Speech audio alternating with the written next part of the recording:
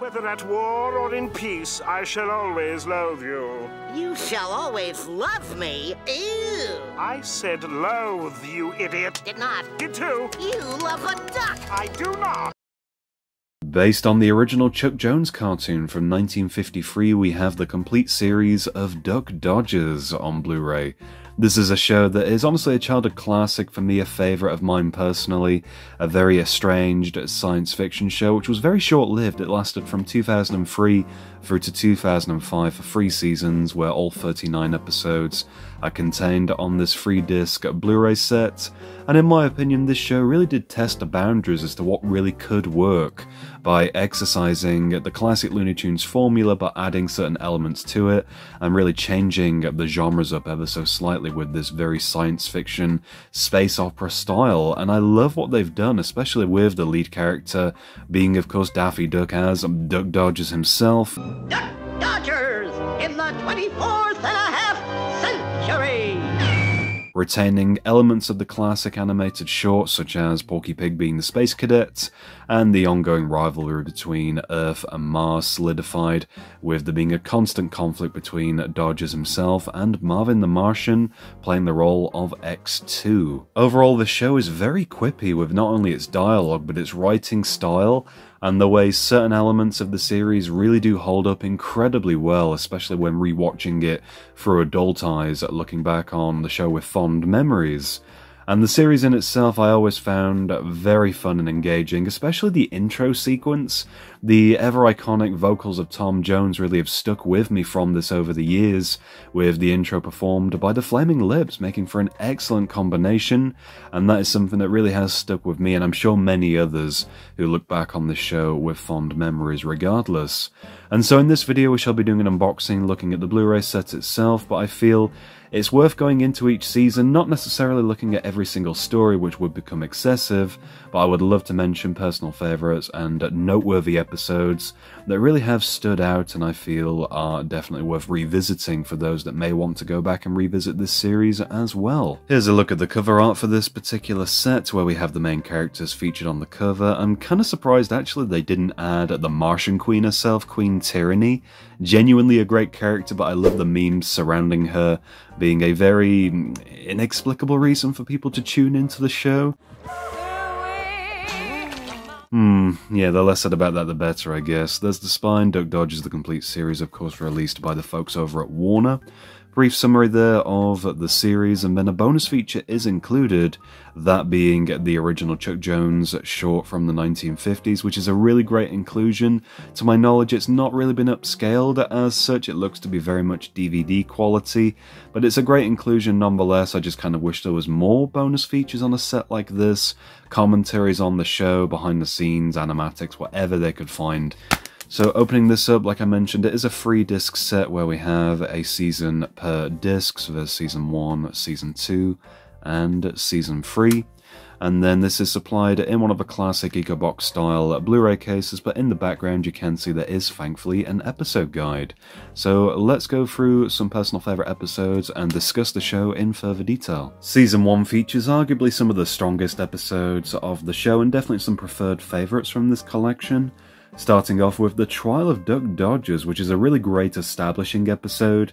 It shows the somewhat unhealthy relationship between Daffy and Porky, obviously renamed to Captain Dodgers, and the eager young space cadet in line with the original cartoon, where we're also introduced to Marvin the Martian, known as X2, who is arguably the main antagonist relating to the conflict between Earth and Mars. And I love the originality of the Martian Queen who is introduced in this episode, who is a strange blend of overarching antagonist and, funnily enough, an on-off love interest for Duck Dodgers. Definitely something that I did not recall from when I watched this from when I was a lot younger, but definitely a fun highlight throughout these earlier episodes in particular. Shiver Me Dodgers I really liked. I always appreciate a fun pirate story, and I was surprised to recognise John DiMaggio voicing the main pirate character in this episode. And seeing Marvin and Daffy forced to work together really cracked me up.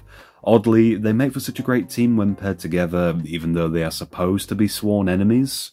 The Green Lantern is surprisingly the highest rated episode of the series, utilising elements of the DC universe, where Dodgers goes to collect his suit from the dry cleaners and accidentally ends up leaving with a Green Lantern costume.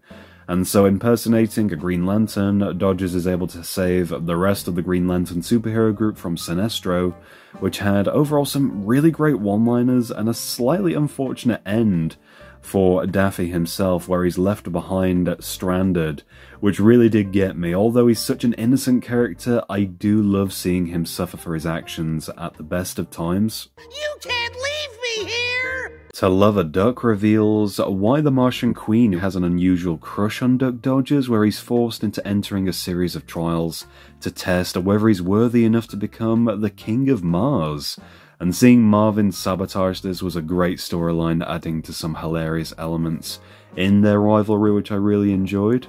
Hooray for Hollywood Planet was one of my personal favourites for its satirical look at the film industry, where Dodgers is hired to star in a movie all about him, where the crew involved are instead hired by Marvin the Martian to murder Dodgers. The Queen is Wild I really liked for its ridiculous escalation of emotional drama between Dodgers and the Martian Queen, looking at previous episodes, and how in a previous episode, Dodgers leaves her at the altar, refusing to marry her thanks to Marvin's interference, and this episode shows her revenge plot, kidnapping the cadet in an attempt to face off with Dodgers himself. And one of the last episodes on Series 1, Enemy Yours, a very funny conclusion for Season 1, where Dodgers is made to feel jealous and inadequate when it's revealed that Marvin has a different arch-enemy in the form of Dr. Woe. And I love the character design for him in particular, and as ever, the dialogue is very quippy and engaging throughout, leading to some very funny moments, and was definitely a memorable season finale to see Dodgers jealous for once.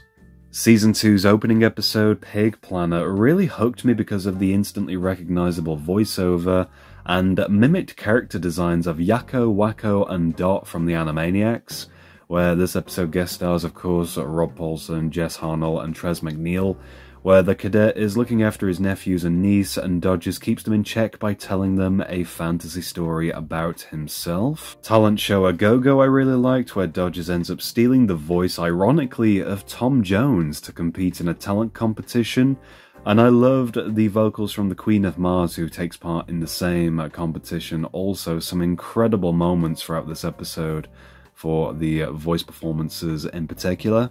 The third, I would say, is one of the highlights really of the entire series, and another unusual episode where Marvin and Duck Dodgers are forced into working together, where a mysterious virus rapidly spreads throughout the galaxy, literally turning people into Elmer Fudd. And the main symptom of this becomes a mutation of the face with his derpy kind of look, and constantly laughing in his very unique way, shall we put it politely. Shouldn't I be hunting rabbits? And Dodgers, the cadet, and Marvin are bizarrely immune to the Fudd virus, and so they work together to infiltrate and stop this from spreading further. A very fun episode, definitely one of the ones that really stuck out for me personally on rewatch. Samurai Quack was a very impressive parody of the Samurai Jack TV series, and this was done in a very similar art style to the original show, with the involvement from Genndy Tartakovsky himself, where Dodgers is dressed exactly like Samurai Jack, facing a villain inspired by Aku, voiced by Japanese-American voice actor Mako, and I absolutely love the 2D art style utilised throughout to make the parody all the more obvious. Some very creative visuals, and definitely lived up to the original series of Samurai Jack. Season 2 has an excellent two-part finale episode, Of Course You Know, This Means War and Peace. When a peace treaty is due to be signed between Earth and Mars, Dodgers goes out of his way to instead sabotage the signing. From his selfish point of view, he thinks of this peace between the worlds, he'll essentially be out of a job, but instead, from being in the right place at the right time conveniently, he accidentally uncovers a plot from the Martians where one of their own is set to betray the Martian Queen and use the signing as an opportunity to take over Earth. Overall, a fantastic extended story, once again seeing Dodgers, the cadet, and Marvin the Martian working together, plus blending the 3D animation overlaid onto the usual 2D animation looked fantastic. Season 3 I felt was a weaker collection of episodes, but is still good. It does progressively get better as the season unfolds, and continues to deliver on various creative sci-fi themes with improved storytelling. And speaking of the storytelling, I really like how it manages to adapt certain themes that are still relevant to this day, such as internet scams as an example in the episode Win, Lose or Duck, which I really enjoyed, where all the main characters are literally dragged into the internet and forced to compete and fight one another. The $6 wazillion duck was one of my personal favourites, which got kinda crazy, where Dodgers is given cybernetic upgrades parodying classic science fiction television, such as The $6 Million Man and The Bionic Woman. My favourite episode from Season 3 was a lame duck mind, by far one of the most imaginative and honestly quite a freaky storyline, where we enter the mind of Duck Dodgers, where the main characters are trying to retrieve stolen military codes, which are placed in his mind against his will. And his mind is somewhere you do not want to be. The zany, bizarre visuals throughout really are just something else in their own right. And I love how we meet personified versions of the id, ego, and superego, some of which are made to be very literal compared to the actual Freudian theory. That's going to do it for this unboxing / review looking at the complete series of Duck Dodgers on Blu-ray. I hope you did enjoy. Overall, a very unexpected release from the folks over at Warner, but for sure one that I'm very much appreciative of. And the series in itself, looking back on it, overall this show really does hold up incredibly well to my surprise. The voice acting in particular is something I do highly commend, but the visuals, the animation, blending 2D and 3D animated stuff, likewise with the levels of storytelling, the adult humour they've managed to squeeze in there, which would have gone over your head when watching this when a lot younger.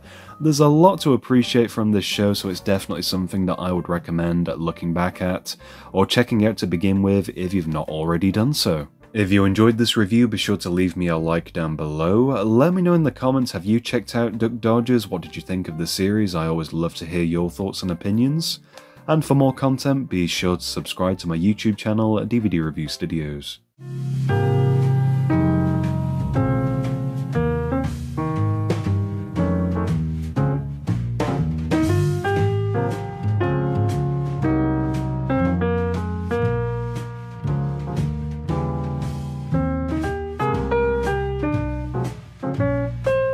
Are you threatening me?